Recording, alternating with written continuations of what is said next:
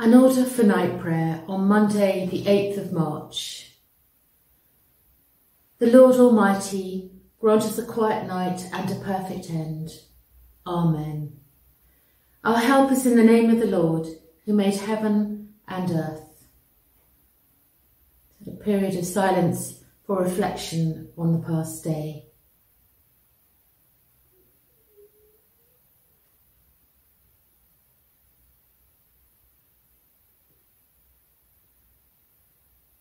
Most merciful God, we confess to you before the whole company of heaven and one another that we have sinned in thought, word and deed, and in what we have failed to do.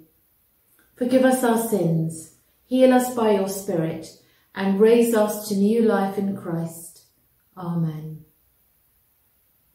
O God, make speed to save us. O Lord, make haste to help us. Glory to the Father, and to the Son, and to the Holy Spirit, as it was in the beginning, is now, and shall be forever. Amen. Before the ending of the day, Creator of the world, we pray, that you with steadfast love would keep your watch around us while we sleep. From evil dreams defend our sight, from fears and terrors of the night. Tread underfoot our deadly foe, that we no sinful thought may know. O Father, that we ask be done, through Jesus Christ, your only Son, and Holy Spirit, by whose breath our souls are raised to life from death. Our psalm this evening is Psalm 19. God's glory in creation and the law. The heavens are telling the glory of God, and the firmament proclaims his handiwork. Day to day pours forth speech, and night to night declares knowledge. There is no speech, nor are there words, their voice is not heard. Yet their voice goes out through all the earth, and their words to the end of the world. In the heavens he has set a tent for the sun, which comes out like a bridegroom from his wedding canopy, and like a strong man runs its course with joy. Its rising is from the end of the heavens, and its circuit to the end of them, and nothing is hidden from its heat. The law of the Lord is perfect, reviving the soul. The decrees of the Lord are sure, making wise the simple. The precepts of the Lord are right, rejoicing the heart. The commandment of the Lord is clear, enlightening the eyes. The fear of the Lord is pure, enduring forever. The ordinances of the Lord are true and righteous altogether. More to be desired are they than gold, even much fine gold, sweeter also than honey and drippings of the honeycomb. Moreover, by them is your servant warned. In keeping them there is great reward. But who can detect their errors? Clear me from hidden faults. Keep back your servant also from the insolent. Do not let them have dominion over me. Then I shall be blameless and innocent of great transgression. Let the words of my mouth and the meditations of my heart be acceptable to you, O Lord, my rock and my Redeemer. Glory to the Father, and to the Son, and to the Holy Spirit, as it was in the beginning, is now, and shall be forever. Amen. Our scripture reading this evening is one of the readings in the Live Lent story, God's Story, Our Story readings. Acts chapter 8, verses 26 to 39. Then an angel of the Lord said to Philip, "Get up and go towards the south to the road that goes down from Jerusalem to Gaza." This is a wilderness road." So he got up and went. Now there was an Ethiopian eunuch, a court official of the Candace, queen of the Ethiopians, in charge of her entire treasury. He had come to Jerusalem to worship and was returning home. Seated in his chariot, he was reading the prophet Isaiah. Then the Spirit said to Philip, "Go over to this chariot and join it." So Philip ran up to it and heard him reading the prophet Isaiah. He asked, "Do you understand what you are reading?" He replied, "How can I, unless someone guides me?"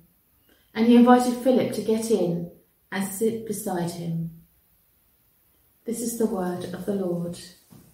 Thanks be to God.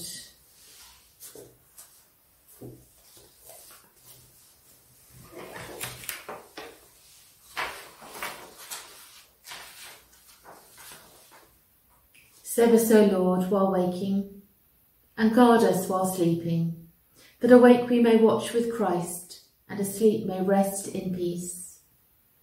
Now, Lord, you let your servant go in peace. Your word has been fulfilled.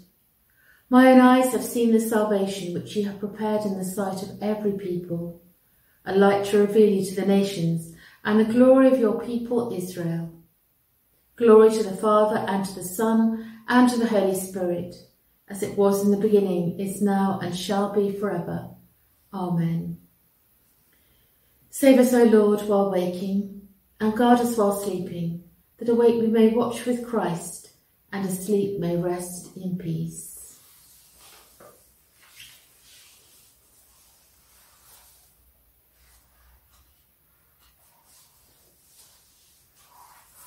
So we turn to pray.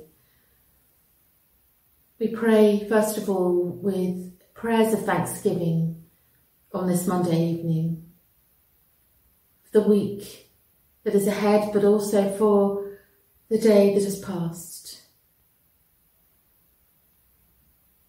Let's give thanks for the conversations that we've had, for the people that love us and care for us.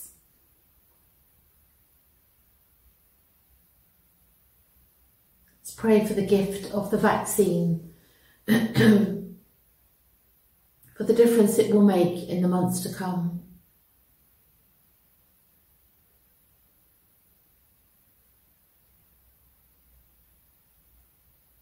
For God's love within our own family lives.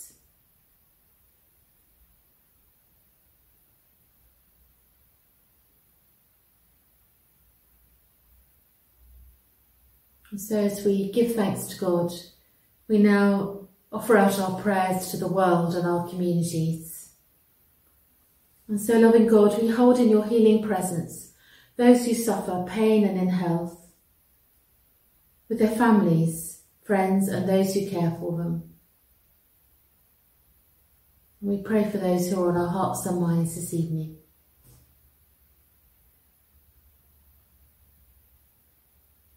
May they know the deep peace of Christ. Loving God, we hold in your healing presence those who suffer in mind and spirit, and all who care for them.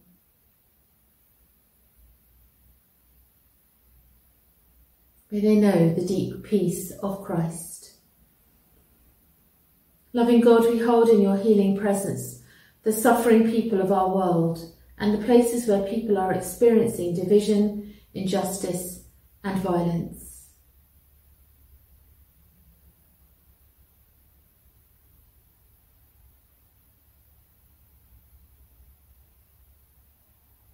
May they know the deep peace of Christ. Loving God, we hold in your healing presence those struggling to overcome addiction or abuse, those supporting and working with them, and all whose suffering has distanced them from those who love.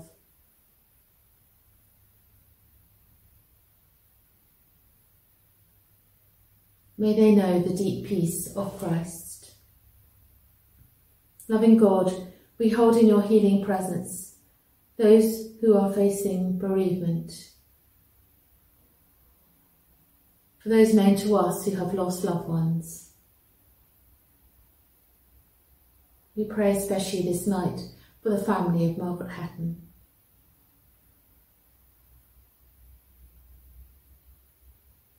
May they know the deep peace of Christ.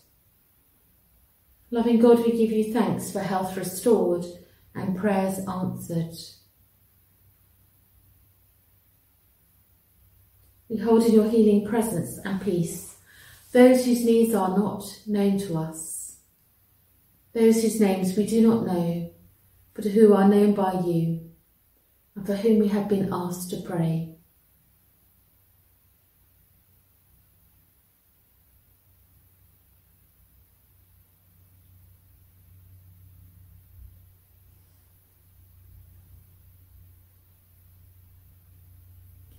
Lord, may your wisdom guide nurses and doctors, those who work in every part of our health service and across the world. We pray for all who have worked on our behalf during this pandemic.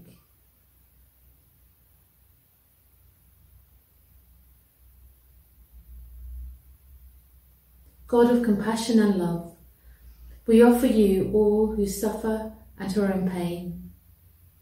We pray that you would give us strength to bear our own weaknesses. You would give us peace in the midst of turmoil and love to fill the spaces in our lives. Merciful Father, accept our prayers for the sake of your Son, our Saviour, Jesus Christ. Amen.